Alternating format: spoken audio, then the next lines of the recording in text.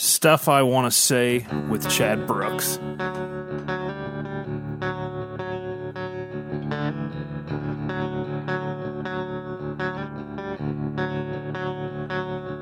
So, Stuff I Want to Say with me, Chad Brooks. If you're sticking around for the third episode, a couple things have changed. You might have some questions of where we went for a little bit. I'm going to talk about all that. I'll talk about what I've been doing and just some things that I want to say. So, thanks for putting me in your ears, being willing to hang out, all that awesome stuff.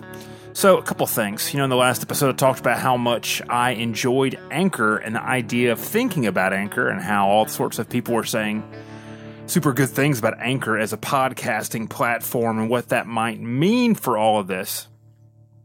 And what I want to say to you today is Anchor is a buster. So, for the last month almost, we've had this experiment going on. I've been posting roughly 5 to 10 minute clips every week, or most weeks, about things I want to say. Talking about some of the stuff I've done on the internet around that time and all sorts of other things. I've also posted sermons. And here's the thing. I cannot get Anchor and iTunes to talk whatsoever at all.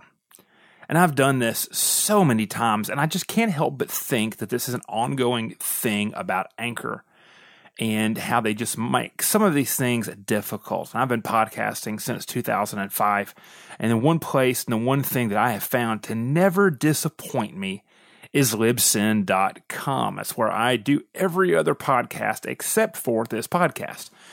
So what I'm trying to tell you right now is if you've subscribed to this before, if you've done it on Spotify or things like that, you're going to be tough luck here on this one because I'm moving Stuff I Want to Say back over to Libsyn, the place that I know works, that I know does good stuff, and all of that sorts of thing. And so, sorry if this causes confusion, but don't use Anchor because Anchor sucks.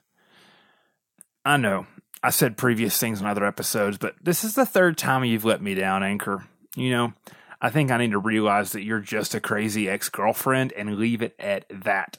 So we'll get done with the rant portion of this episode because there's more stuff I want to talk about. And the first thing is this. So what happens when you start reading? Here's the thing. Reading is powerful. Reading is a good thing. For me, reading is incredibly relaxing. And I think reading matters so much, and not just reading things on the internet or on your smartphone, but genuinely reading.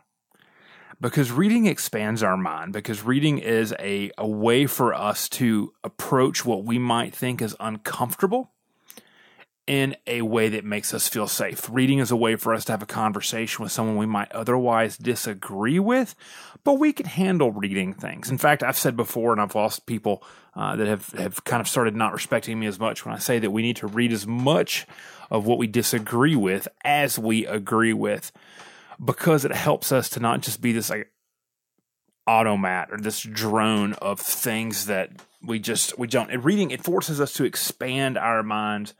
Reading, I think, also is something that that we do that keeps us. This sounds horrible to say this, but just keeps us intelligent sounding. It keeps us educated.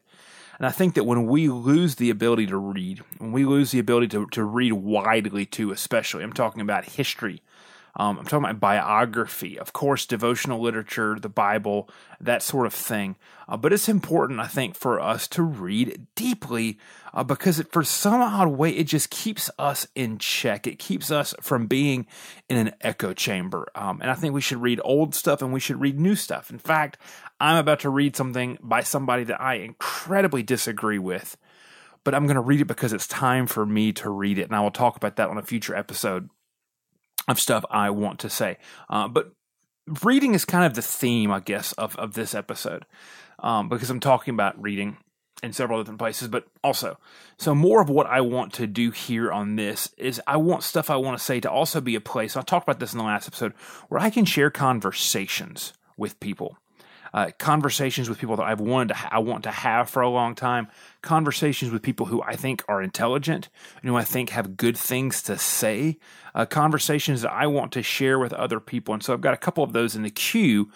What I'm excited about is a series that for all you who care about the church world is I've been contacting pastors who are in the middle of moving locations. That sounds kind of weird, but conversations about, I serve in a church plant that's 4 years old. I also serve at a very established congregation as well. But one of the church plant is going through a building project, and I've made jokes several times throughout this process. They don't teach you how to do a building project in seminary. And what we're going to do is we're going to go into conversations with church leaders about facilities and about the ways that the things happen and what they would have done better, what they would have done different, just the whole 9 yards. I've been making my initial contacts with that series to get folks from across a variety of traditions looking at that. And so I'm excited about that whole conversation. But also this last week, I went home. I've actually been home the last 3 weekends in a row. 2 are for the same thing, and 1 was just to hang out with family. We do that every Memorial Day. But yesterday, I got home from being at my father's 40th anniversary celebration at his church. He is a Southern Baptist pastor and has been the pastor of a large church of about 2,000 people for the last 20 years. But he was also the youth minister for 20 years before that as well. And, it was really weird because here's the thing. Have you ever heard me talk about my testimony or people always ask, how did the Southern Baptist megachurch pastor's son become a United Methodist pastor? Or even just become a United Methodist? And I always talk so much about how the Apostles' Creed played a just significant role in that. And so we're at my dad's church for the first service, this anniversary service yesterday. And I actually have this pretty decently sized emotional moment when the worship team in the traditional service, the whole thing starts off with a big, huge organ anthem like I grew up with as a kid. It's not in the same room anymore, but just all the feels were happening. All of the things that I remember were going on. But the second song that morning was with an orchestra, with the choir, everything. And they did Hillsong's I Believe, which is a modern rendition of the ancient Apostles' Creed. And the Apostles' Creed plays just this major moment in my own just adult religious life and becoming Methodist and realizing, hey, this is something the church has been saying and holding for thousands of years is a definition of who we are in our faith. And that actually made a pretty major breaking from the tradition I grew up in of just like your typical Southern evangelicism. And that I, at that point in time, felt like just kind of thought Jesus rose from the grave and his whole 9 yards in the mid-1950s. And I had just gone for, at this point in time, over 20 years of my life without hearing this just huge piece. And so, tonight, as I was digging around for a potential soundbite of this episode, I actually found the audio of a class I taught on the Apostles' Creed back when I was in college ministry. And it's like 12 or 13 years ago. I'm actually kind of scared to listen to it because of what I say and sound like. And I might go back and listen to that. And you know what? I might even get a wild hair and publish it on here. But I'm at my dad's church and we're singing this song, and I'm just becoming just emotionally overwhelmed at this place that had so much to do with who I am now. And it was a fantastic weekend. I don't have any beef with my background or how I grew up. Me and my dad have a fantastic ministry relationship together, all this 9 yards. But it was just like this just heavy emotional moment of connecting multiple dots in my own formation. And so it just makes me think a lot about who makes us who we are now. What are the places that made us who we are? Who are the people that made we are? And what does it mean when those two begin meeting and reconciling and doing things that we don't expect them to do? So that's what I've been thinking about the last couple of days. And then the last thing I really want to say before we kind of get into the other parts of the show is this. I want to ask you a question. And I genuinely want to hear back from you. I'd love for you to respond back to me on Twitter at RevChadBrooks. But when was the last time you changed your mind? We live in a volatile world now, a world where people just are coming against each other and arguing and just things are so just discombobulated and that whole 9 yards. And so that question is important. When was the last time you changed your mind? And I'll be honest with you, if it has been a really long time, I think you need to do some inner investigation, because when we've not changed our mind in a long time, my honest question is, are we growing? And if you call yourself a Christian, are you listening to what Jesus is telling you to do? Because, like I said earlier, the danger of an echo chamber. when we have not changed our mind in a long time, that should be some sort of barometric pressure reading of where we're doing and how we're doing and how our soul is doing. And so all of that. So a couple things going on, what I've done over the last couple of weeks since the last episode. First thing is I did a YouTube video.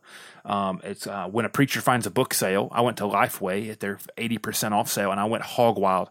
My buddy Tom First on Twitter said watching this was like a kid watching an unwrapping video for a Lego box set. But I talk about stuff, and one of the things I talk about on there is how to figure out if a theology book is good or not when you don't know who the author or the publisher is. There's a quick snippet that I released as a trailer video that you can find on Twitter, you can find on Instagram. All those socials are always at Rev Chad Brooks. And the second thing I've done is I finished up my since this is June, I finished up my May reading blog post. Also, it comes back to reading. I did my favorite party trick yet again of leaving a Kindle Fire on an airplane. Luckily, these are like the $20 ones I buy every time that there's like a $20 Kindle sale. But I leave them on airplanes constantly, and what that's hurt is my ability to finish books because I've gotten pretty good at reading certain types of books online, so I had to go cancel a bunch of stuff, and it's just a drag. But anyway, my May reading is that blog post is completely fully formed up. There's 5 or 6 good books on there. You can find the show notes for all these links and whatnot at revchadbrooks.com/stuff003. And so what I'm working on right now, a couple of different things. I've got some more Methodist pieces I'm writing and trying to get published out before annual conference. If you know, the United Methodist Church is in quite the pickle right now. And I've been writing about the variegation and the large amount of differentiation we see as Methodists. And also, I'll come out and say it, I'm in favor of a split.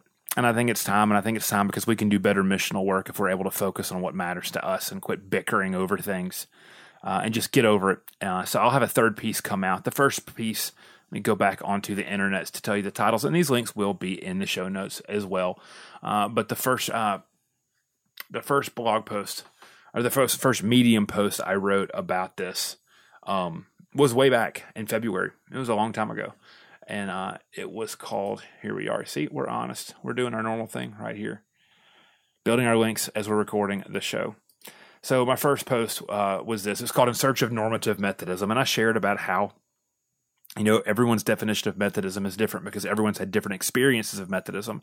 And here, really and true, if you think about this, if the plurality that was pushed of Methodism in the 70s and 80s, and we have the idea of big tent Methodism and that whole 9 yards, if that's the case, how would we not expect to have different definitions of what Methodism means? Anyway, the second piece I wrote is called Let It Turn to Something Else, The Coming Red Dawn of United Methodism, and what can be done about it. And that's where I talked about some of the factions that have been drawing up and those sorts of things. But I've got a piece I'm working on right now that's called this. So what if it isn't the United Methodist Church? So I'm working on that right now. That will be out sometime this week because annual conference is next week. Also working on a course for pastors and learning how to use their databases better. I took a beta group through this earlier this spring, and it was fantastic, very successful. So I'm working on getting that to a more closer to a public release. I've got the 98th episode of Productive Pastor in the production phase right now. Yes, you heard it right. The Productive Pastor is coming back. It's been vacant for over a year and a half, but it's coming back. The last thing I'm working on right now is videos about reading your Bible. Folks have asked about that, about marking up Bible, about finding a Bible plan, all those sorts of things. And so I've got several videos about reading your Bible that are in various stages of production and note writing and that sort of thing right now. But this has been stuff I want to say. Thank you for sticking around for this experiment. I'd love to hear back from you. You can do all those things at Rev Chad Brooks on all the socials. And I would love an iTunes review and rating because hopefully this will end up on iTunes, thankfully. And if you're not on iTunes, you're not nothing.